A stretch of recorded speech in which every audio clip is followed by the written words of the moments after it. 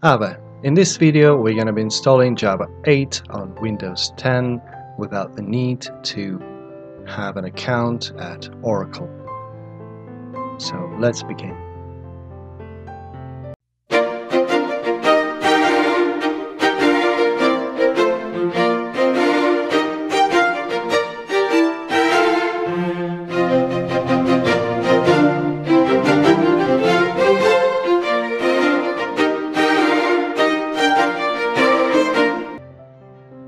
So first of all, we're going to head to our big friend Google and we're going to type in download Java 8 and check out the Oracle website first.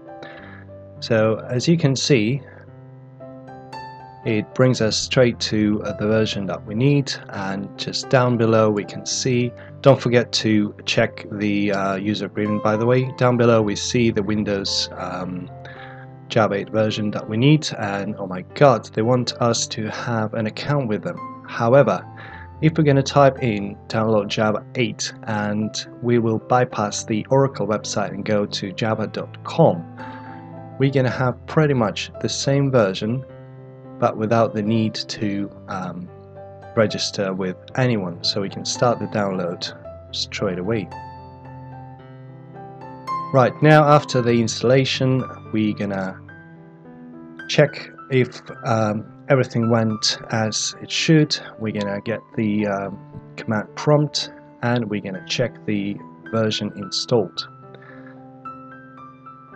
Right, we're gonna type in Java version and voila, success.